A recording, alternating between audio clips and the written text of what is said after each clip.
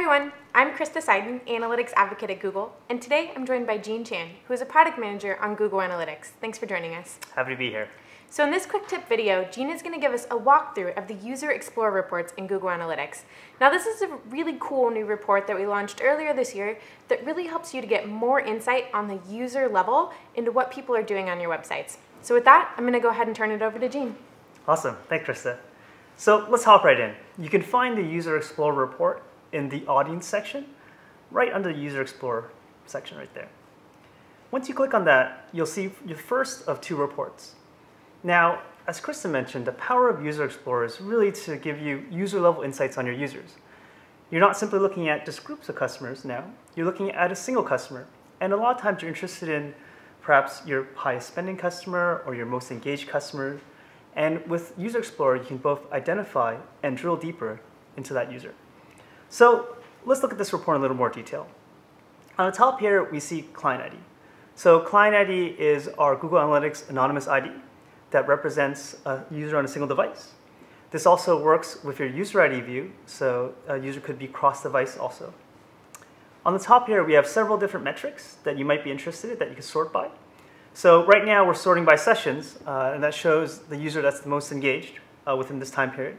But we can also sort by something like revenue to answer the question of who are my top spending customers. So right here we have it, your top 10 spending customers. So perhaps there's a little more information that we can get. And with User Explorer, we can do that. So let's click on number 3 here. And I've loaded it up for us, so we can show it right away. So the User Explorer report comes along with the User Profile report. And that really shows the profile of the user. And it starts with the left-hand side here. You see as Client ID, which we talked about earlier. You also see some acquisition dimensions about him. You see the starting date, the first visit date, which channel you acquired them from, which devices that they've used, whether it's desktop, mobile, tablet, and also some custom dimensions that you might have set in the past. On the top again, we have the metrics about this customer. But the most interesting part of this report is really in the middle right here. And this is the history of the user on your site. And also you can kind of take a quick walkthrough and see what this user has done. So he's visited on multiple days.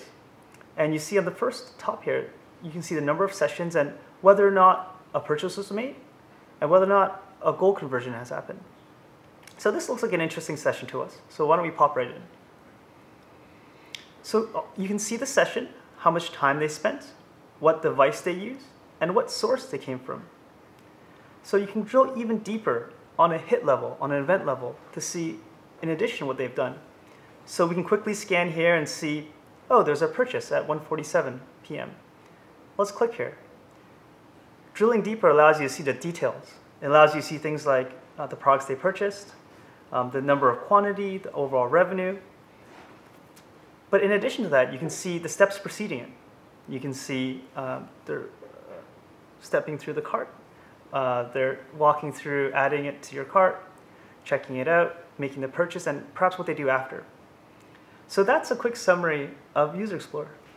That's great, Jean. Thank you so much. I think this report is really powerful because as you just showed us, you can watch that user throughout their whole session to see what might be the triggers that cause them to add to cart, to complete a purchase, or what might have been standing in their way. And then you can use that information to further optimize your campaigns or your website later on. So thank you for joining us for this walkthrough of the User Explorer report, and hopefully you get something out of this.